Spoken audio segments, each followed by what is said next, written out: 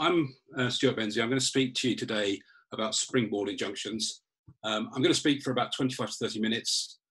If anybody's got any questions, feel free to put them into the chat function at the bottom, and I'll try and answer them at the end. If you don't want to answer them in the chat function, feel free to email me. My email address was on the slide that was on at the start, and it will come back on at the end. For those of you who don't know me, I'm Stuart Benzie. I'm a barrister at 2 Temple Gardens. I'm a commercial practitioner. My practice is focused a lot on things which involve urgent injunctive relief. So quite a lot of fraud, particularly fraud committed by employees. A lot of employment focused on High Court injunctive employment work, some sports law, and then general commercial work. I've talked about questions. Also, some of you may know 2 Temple Gardens has a series of practical guides. We don't have one on Springboard Injunctions, but I'm in the process of putting one together, by which, as you'll probably guess, that means I've said I'll do it and I haven't. But now, having admitted that publicly, I'll get it on our website within the next couple of weeks. So moving on to Springboard Injunctions, I called this lecture Springboard Injunctions, a bigger splash. And that's partly because it's a pun based on a famous David Hockney picture, but also because in the context of this sort of employment litigation, Springboard Injunctions are an incredibly powerful weapon. We often talk about freezing orders as being the nuclear weapon of litigation, and lots of people have doubted that for various reasons. But realistically, if you're in the middle of the sort of litigation where you've got employees who have taken confidential information and gone into competition, the Springboard Injunction is the scorched earth policy. And it's often very, very attractive to clients because from a client's perspective, the ability to effectively shut down the competitor for a period of time is obviously very attractive.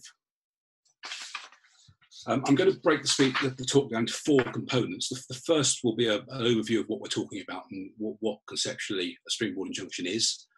I'm then going to talk about the 8 core concepts of Springboard Injunctions, which are drawn from the well-known case of the judgment of Mr. Justice Haddon Cave and the QE and Dimmock case.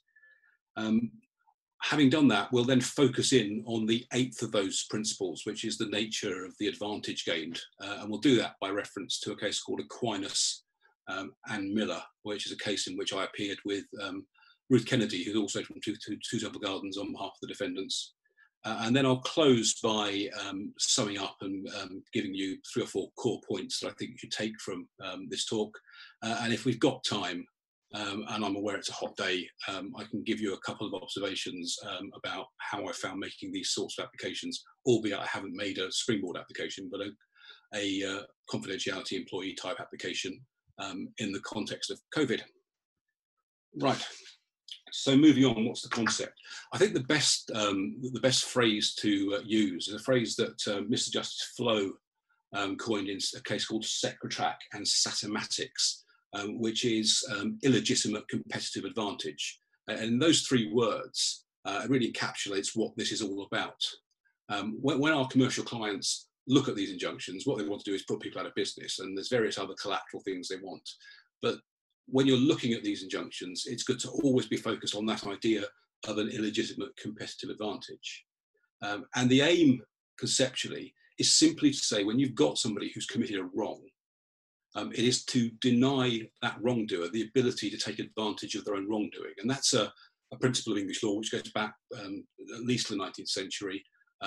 Many of you will know the case of Anglia and Saunders Building Society, which is a 1970 House of Lords case, which talks about that principle. So moving on,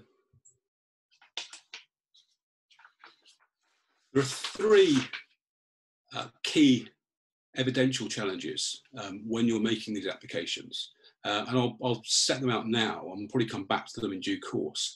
The first is you need to establish a breach of duty. Now, it was often thought that these injunctions were confined to situations where you had breach of confidentiality. Now, to some extent, in reality, most of them are dealing with breaches of confidentiality because that's how these cases tend to arise. But it doesn't have to be that, and I'll come back to that when we talk about the principles in QB and Dimmock. Secondly, loss. Now, I'm a slight of a loss obsessive in these cases because loss is rarely a huge issue substantively in the application. But it's one of those things that I think you always need to keep your eye on that lost ball, because you can spend quite a lot of money in these applications. And then you end up in a situation where, because of the injunction, you prevent any further loss, and you end up in proceedings against people who are often not, or often don't have particularly deep pockets, where you don't have any loss to claim. And it's always worth, with the client, bearing in mind the cost benefit of these sorts of injunctions, particularly in situations where, as I say, clients are often very, very gung-ho about these sorts of remedies. And then finally, and crucially, and really the issue that this talk will centre around, is the unfair advantage itself. Now, as I've said, I think keeping the term illegitimate competitive advantage in your head is a really good way to think about this, because all three of those things matter. But we'll go on and we will look in turn at what you need to establish to persuade a court that that advantage exists. So moving on to the 8 principles in QB and DIMOC. Now, I'm going to go through the 8. These principles were, I say, set out in a case which was 1991. Mr. Justice Haddon Cave, as he then was, he's now in Court of Appeal. And these 8 principles have stuck. So when we look at Aquinas and Miller, in that judgment, the judge sets them out verbatim, and most other of the reported cases rely on them verbatim. So it's quite important to have them. It's also, I mean, if you're instructed in one of these, the nature of these applications is they don't come up every day. So I don't know if there is anybody out there, whether solicitor or barrister, who's doing these on a day in, day out basis, but I doubt it. I do, I think, as many as most people, and probably 2 or 3 a year is realistic. So it's always worth going back to these principles to remind yourself of what it is we're actually doing. Now, I will say at the outset, I think a lot of these principles overlap, so I apologise for that in advance. Principle 1, the purpose is to deprive the defendant of any head start. So that's the first point to bear in mind. And it's something we'll talk about when we get to Aquinas and Miller. There's a confusion between how long it will take to establish a business and actually the length of the head start you get as a consequence of your unlawful ability. So it's purely to deprive the wrongdoer of that head start. Principle 2, and again, something of an overlap here, the injunction is to prevent the defendant from taking an unfair advantage of the springboard created by their own unlawful conduct. And that goes back to what I said earlier about the underlying legal principle that wrongdoers shouldn't be able to benefit from their own conduct.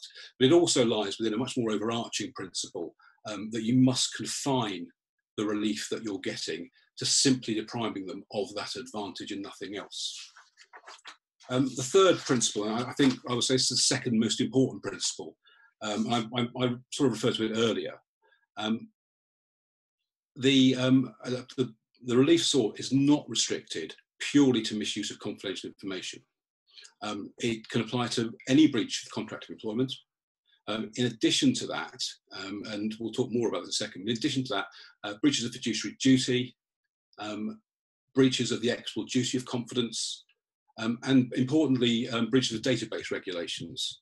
Now, why are they important? Well, dealing with, in turn, many people on here will be used to dealing with this sort of litigation. And when you have employees who behave in this way, it's almost invariable that they will allege that their contract was breached before they did whatever they did wrong. So they'll allege a repudiatory breach and therefore say that any post-termination restrictions and or any confidentiality restrictions are no longer valid. And by being able to rely on other breaches, you get around that initial problem. The other issue, of course, is where it's confidentiality. But it's often the case that when you're looking at what are often lists of clients or customers, there's usually an argument that, well, hold on, all of this in the public domain, you can go and Google and you can get all this. And that's particularly where the database regulations are important, because in the database regulations, you merely have to prove a database as it's defined in the regulations. And importantly, the information in a database does not have to be confidential. And that's all important, because what it means is that if you go into an application simply relying on breaches of contract, you've already set up a hurdle to jump, because you're almost certainly going to get all this stuff coming back about why you can't rely on those, and that's going to put doubt in the judge's mind.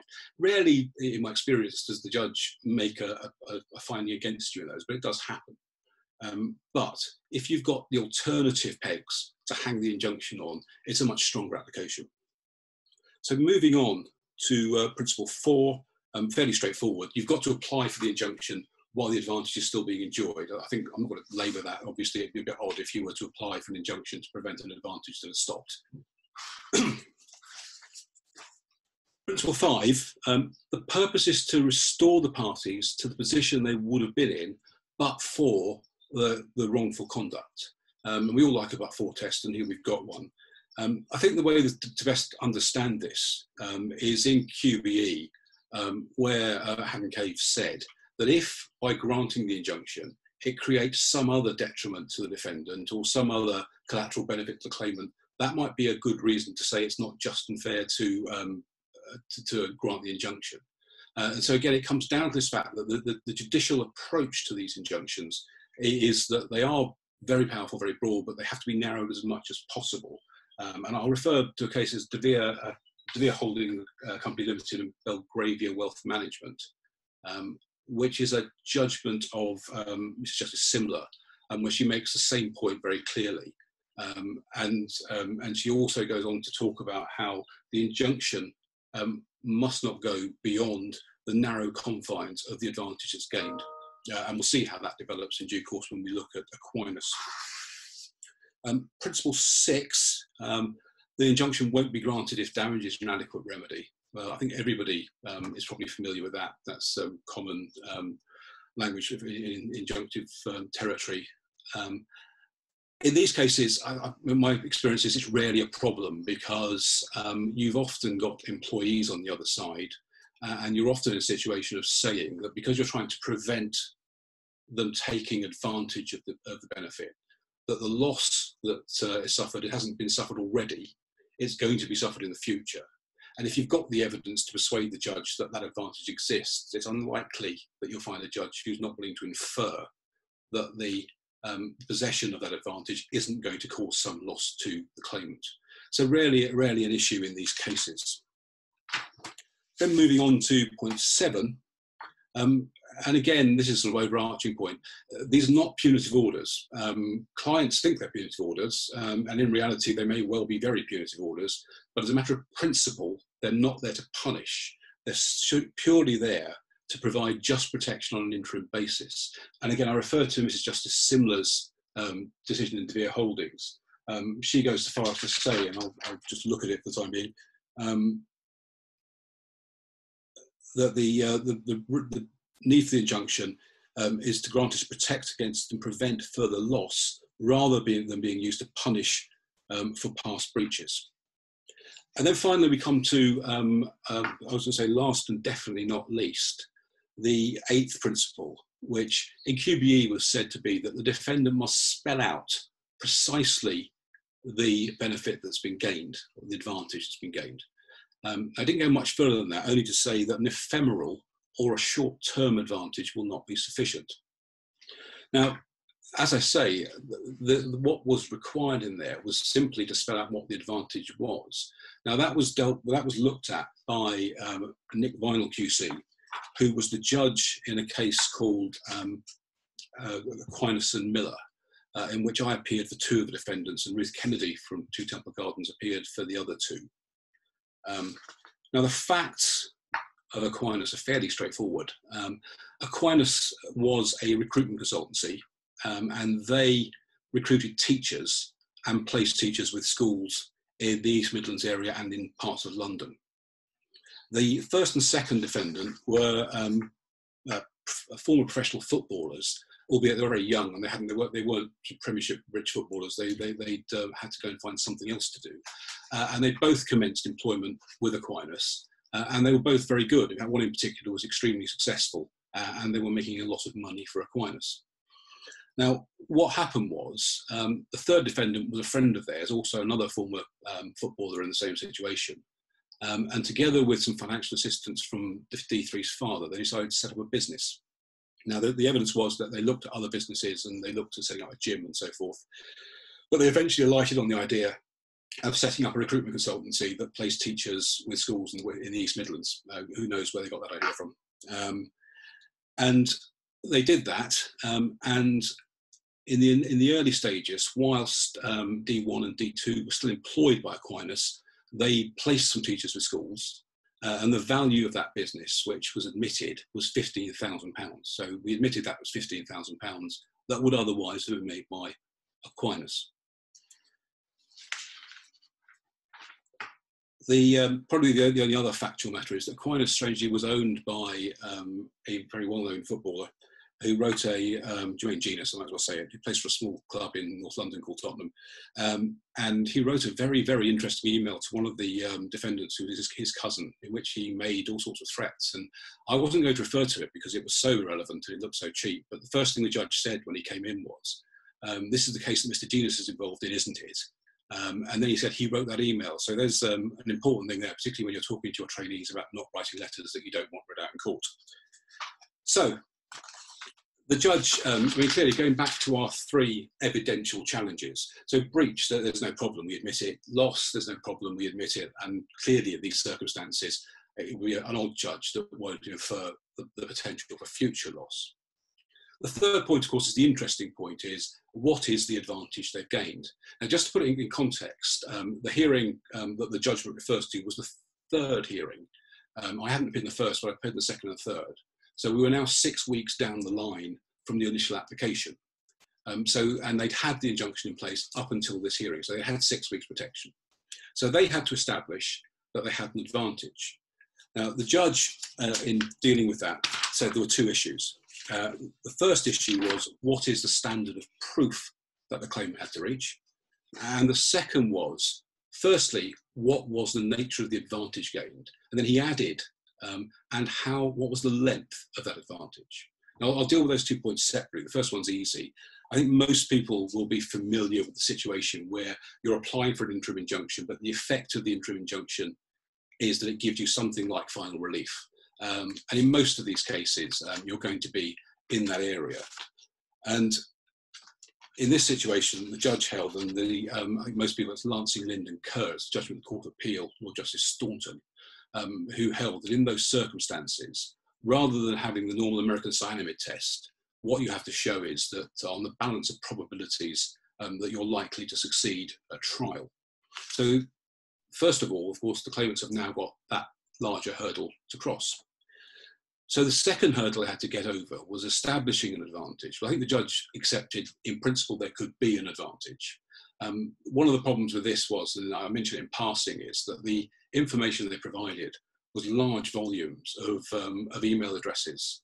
And they were sort of generic email addresses, such as info@ and the name of the school, or headmaster at the name of the school. So there was a real live issue as to whether any of the information was confidential anyway. But the judge didn't seem to want to fine for us on the basis that there was no confidentiality, and there clearly were breaches of contract in any event. So the judge, having said that, then focused very much on the length of the advantage. And he asked my opponent on at least 3 occasions, can you tell me exactly what the length is? Now, their application said that they wanted an injunction which was no less than 9 months and no more than 12 months. Now, as we'll see, as the way the judgment came out, when you're trying to establish the length of the advantage, giving a 3-month range probably isn't going to be much use to you. And it did put my opponent in a very difficult position, because every time the judge asked him, what's the length? He sort of said, well, it's somewhere between 9 months and 12 months. And the judge would say, well, how much is it? Is it 9 months or is it 12 months? And the problem is that on the evidence, I'll come to the evidence in a second, there really wasn't an answer. The evidence they had was simply this. It was the witness statement of the managing director of Aquinas, in which he said, I set up this agency. I'm experienced in running a specialist teacher recruitment agency. In my view, it would take not less than 9 months to set up and place one teacher with one school, and it may take as much as 12 months. Now, from a starting point, even just conceptually, it was easy to say to the judge, that seems a bit unlikely. We had evidence, and it was quite good evidence, and it wasn't challenged, that there's a national shortage of certain types of teacher. And there were schools out there crying out for these teachers. And there were places, including LinkedIn, but also more specialist areas where you could go and find teachers. And my 2 defendants were particularly skilled in finding teachers. So the idea that it was going to take them 9 months to find a teacher and place them with a school seemed unlikely at best. But the judge, in dealing with that evidence, was utterly dismissive. He said it was of no use to him. He said he'd give it no weight whatsoever. wasn't independent, it was opinion. And if you look at paragraphs 59 and 60 of the decision, he basically says it was of no use at all. So at that stage, when the judge has said you need to prove the length of the advantage and your evidence is useless, really at that stage they were almost at an end. So in short, really, that is the importance of that case. Now, it's probably not entirely true to say that no case before has ever said you must prove the length. I mentioned De Vere Holdings and Belgravia. In that case, Mrs. Justice Simler did say that the injunction shouldn't go beyond the length of the advantage, but it wasn't clearly set out that you need to evidentially prove what the length of the advantage is. So what's the answer? How do you prove the length of the advantage? Well, I think when I first thought this through, the answer was it has to be expert evidence, because I can't see any other way. I think it is possible that you could obtain evidence if you could find another business and you could persuade that business to explain how they set their business up, and presuming it was relatively recent. And they could say how long it took them to establish and how long it took them to get themselves going and make some money. But that evidence, as lay evidence, absent any opinion, would be of some use.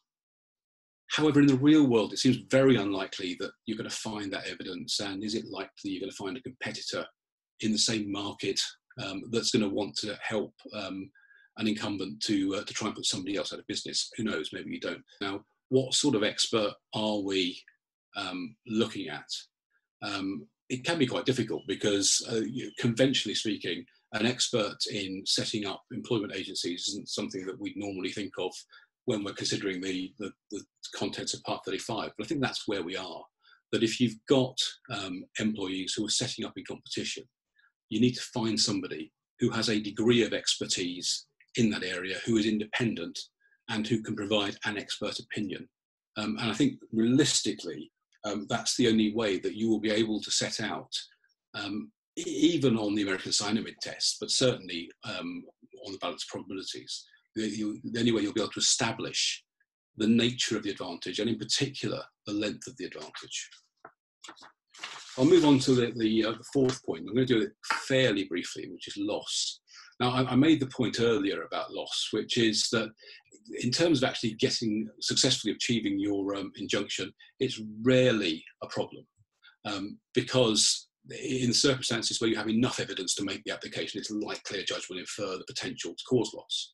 But as I said, you've often got a situation where a client is chomping at the bit to go for the injunction. And what you have to do is consider the cost benefit. Now, Aquinas is probably not the archetypal case, but just to put it in context, by the end of the hearing where the injunction was discharged, Aquinas has cost, I think, in excess of £250,000. Now, obviously, I wasn't acting for the claimant, I was acting for defendants, but I can't conceive that even in the 9-month period, that their losses would have amounted to that, even given how skilled our defendants were. So the first thing to do is to sit down with a client and say to them, if we don't injunct, what will your losses be? And then you can compare that to the potential costs that you might incur.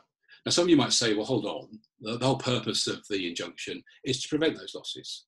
So there's nothing wrong with preventing the losses and then going on, and that's absolutely right, of course.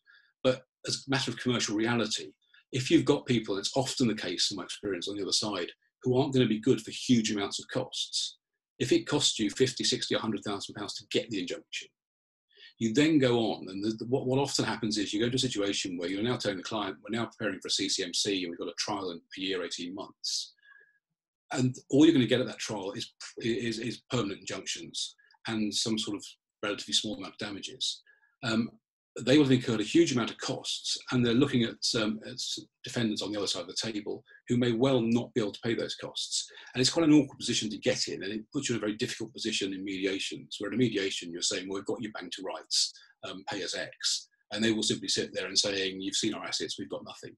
So I think while costs aren't a substantive issue in these claims, they are a vital issue in giving the correct commercial advice to the clients. So moving on to conclusions. I think I've set out 4 key conclusions. The first is that the minute you're instructed in these cases, your immediate focus has got to be on getting the evidence to show the nature of the illegitimate competitive advantage and the particular length of the illegitimate competitive advantage. And as I've said, it seems likely that will often have to be an expert report of some description. Secondly, don't hang your application just on contractual terms. Contractual terms are always vulnerable in these cases. My experience is some judges are happier to enforce post-termination restrictions than others. If you get one of the judges that really isn't happy, and there certainly in the past have been some who almost never enforce post-termination restrictions, it can cause a problem for the application as a whole. Almost inevitably in these cases, you will have equitable duties of confidence. In terms of fiduciary duties, obviously, if you're not dealing with people who are at the level that they will attract fiduciary duties, consider whether or not there may be a fiduciary obligation in relation to use of the company's property. Now, I've pleaded this in probably every case I've done.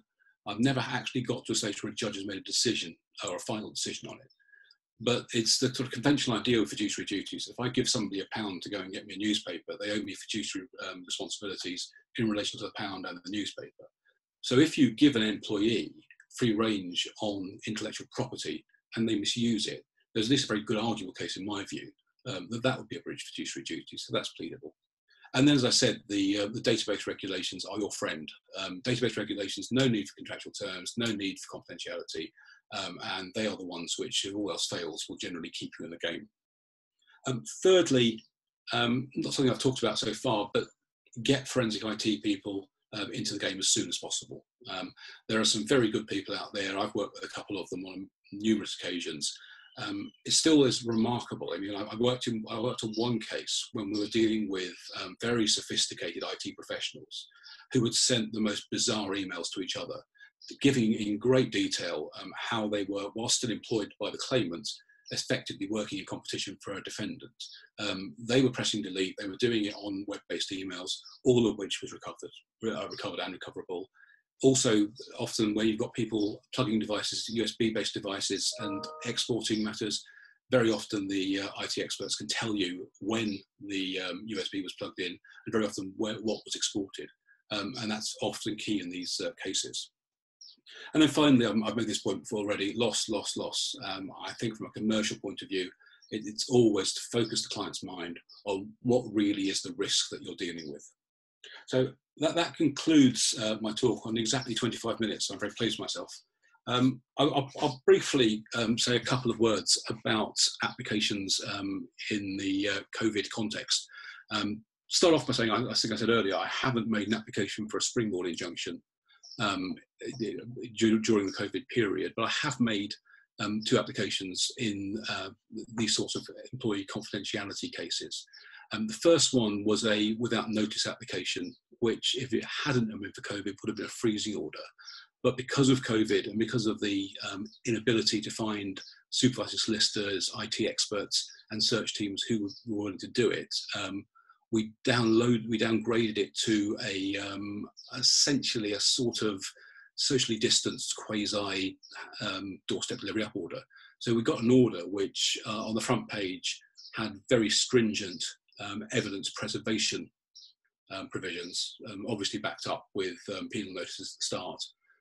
And then they had an obligation to provide a witness statement within 24 hours detailing where our listed items were, some things we were looking for that most of you will know will be listed in a schedule. And then within 7 days, they had to arrange for all their electronic devices to be couriered to the offices of Smith & Williamson, who are our IT experts, so they can be inspected. In terms of the application itself, I think many of you will have probably been involved in talks about how to conduct remote litigation. Similar things applied. Firstly, skeleton argument is absolutely vital. We had a very good judge, but it's important that the skeleton argument in these situations gives you a real framework and sets out exactly what you want. The bundle, preferably a single PDF, paginated from start to finish. Also authorities bundles, single PDF, paginated from start to finish. And I think most importantly is time estimates. I would say that if you consider what your time estimate would be for a live hearing, double it. Certainly that first one, which I say is the quasi-search order, I would have said that would have been a 45-minute application had I been standing in court 37. In reality, it took slightly more than an hour and a half. Other than that, I think the courts are very happy to accept these sorts of applications. And in that one, my biggest concern really was how a court would respond to a without notice application in the current situation, but there was no difficulty with that at all.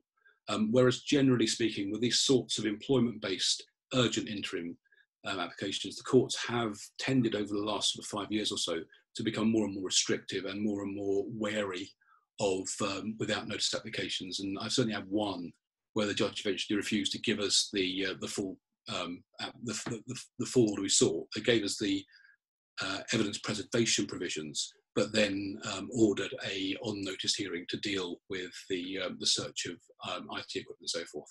So that's all I've got to say. I'm just shy of 30 minutes, so that's good. If anybody has any questions, and so far nobody has, but do please feel free to email me or give me a call if you want to. Thank you very much.